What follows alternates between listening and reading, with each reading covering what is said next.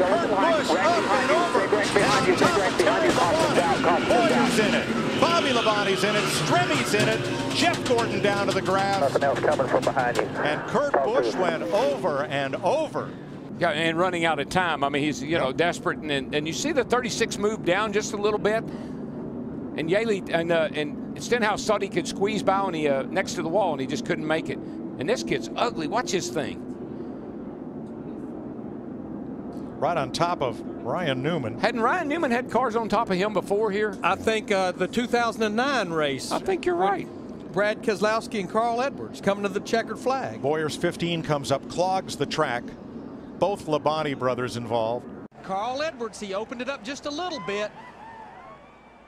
Yeah, I'm not sure. I think this is a hard lick right into the fence. I mean, that car, that looked like Bobby Allison did here in 1987.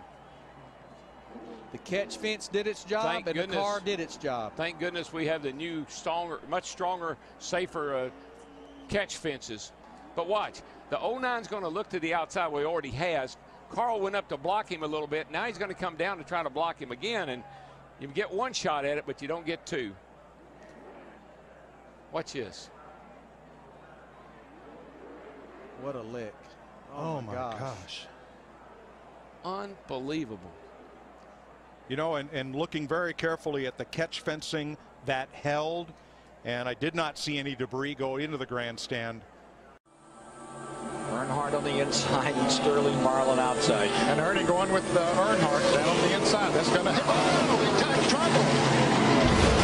Terrible crash. Front of the field all torn up.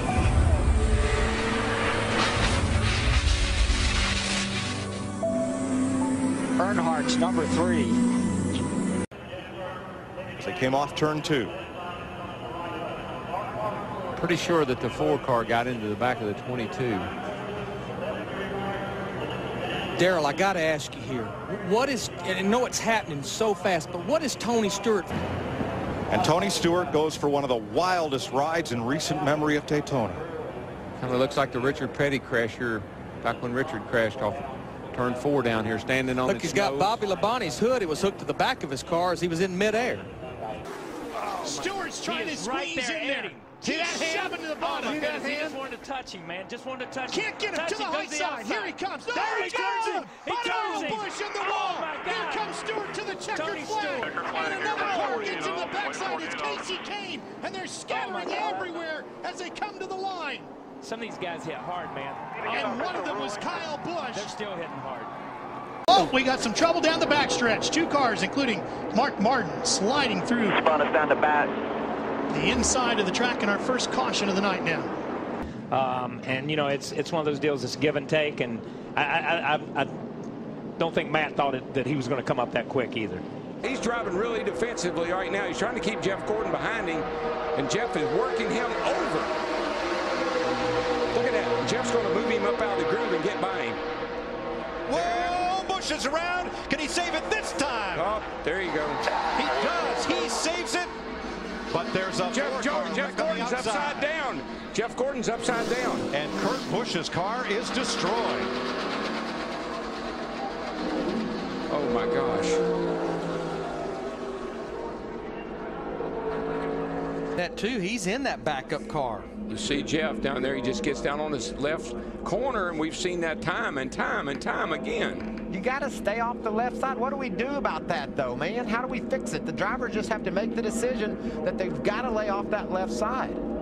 Look at this long slide for Gordon. And that's Kurt Busch tangled up with him and Jimmy Johnson. And that car still hasn't lost much of its momentum as it goes side over side and comes to rest Michael on made its roof. A really good point, though, Mike. These cars are so much bigger than the cars were 5 years ago.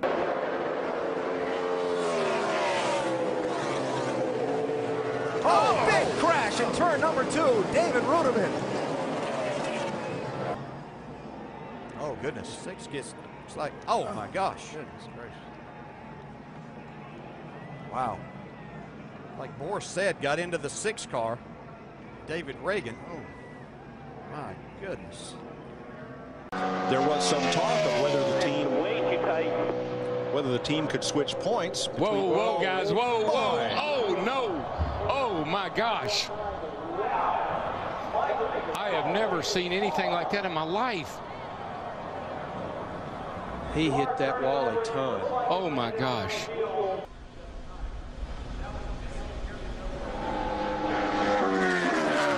That's a part of the racetrack. Gosh. Oh, I can't even hardly watch that. It's a part of the racetrack, but Murray said was a little slick getting in. Not knowing if Michael changed his line a little bit, got a little too much into that speedy dry. Oh, Gordon comes up. Oh, he got Kenseth. Oh, and there goes Jeff. Jeff's in the inside wall, hard into the wall.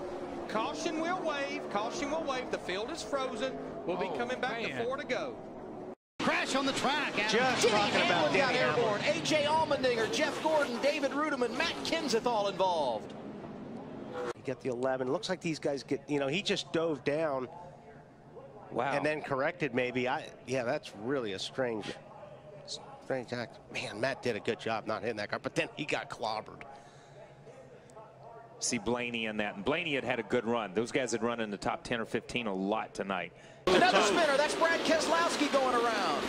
This could be ugly. Back up across the track. Big damage. A number of cars collected. Dave Blaney, Greg Biffle. Yeah, man, whenever And you the see a Biffle car machine coming on back across fire. a racetrack like that, you know it's going to be a bad deal. Travis Kvapil nowhere to go. Wow. You think about how great Biffle has been in recent weeks, and simply nothing he could do about that one. Oh, yeah, he got tagged by Kurt Busch, went down on the apron. When he came back up on the racetrack, he got into the left rear of Brad. Nothing Brad could do, like you said. At that point, Brad's for the ride, goes along for the ride, and tore up a lot of race cars right there. Watch the 78 car goes down on the apron, then he comes sliding back up, and he just turns the 2 car. And it is a very harsh transition. We saw it during some of the qualifying laps. A harsh transition from the flat up to the race, back up onto the racetrack. Outside. What's the 15 Stewart to the lead at the white flag. We're on the last lap. Will they make it back? Wayne will pass the fast when he's got the 49 pushing him here. 4 deep behind Stewart and Kenseth. Yeah, Kevin Harvick's got some real help coming towards the front here. Michael Waltrip in the 55. Into the picture. Pushed by Casey Mears. Kenseth with Harvick behind him. Oh, there's contact. Stewart into the middle of the pack and over.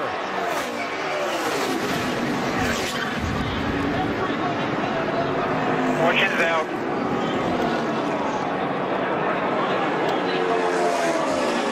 And a huge wreck to end this race. Matt Kenseth is going to get to the finish line first. Well, here it is. Waltrip in the 55, Mears in the 13, Stewart in the 14. You can see Tony just a little bit late in making that move to get back down. Harvick and Kenseth on the outside had a run, so they were literally going to go by him on both sides. Watch the 2. The championship leader somehow avoided getting really torn up in that. See, it looked like Martin Truex was going to get through there. Bobby Labonte caught him right at the end.